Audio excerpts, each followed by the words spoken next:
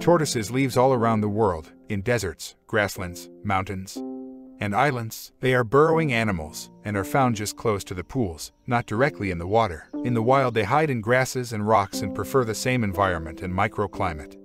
In captivity, much to the amusement of pet owners, the tortoise uses its shell for protection against predators.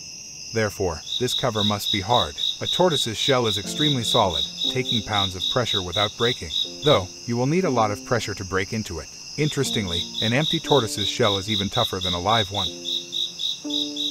Many tortoises can retract their head, their forelimbs and tail into the shell for protection. Tortoises have a beak but no teeth, and no external ears, just two small holes on the sides of the head. Tortoises can vary in size from a few centimeters up to 2 meters in length. Male tortoises tend to have a longer protruding neck plate than their female relatives. Female tortoises dig and lay about a dozen of eggs in burrows, or holes they dig. Hatchlings take approximately 90 to 120 days to incubate from eggs the size of a ping-pong ball. The hatchlings break out of their shells with a front beak. Most hatchlings are born with an embryonic egg sac, which serves as a source of food for the first couple of days.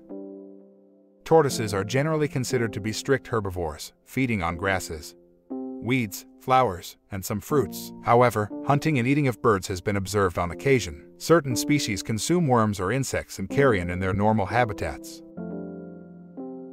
The top shell of the tortoise is called the carapace, and the bottom is called the plastron. The carapace and the plastron are connected by what is called the bridge. The shell is covered with scutes, which are scales that are made of keratin, the same protein that our fingernails are made of. The carapace can help indicate the age of the tortoise by the number of concentric rings.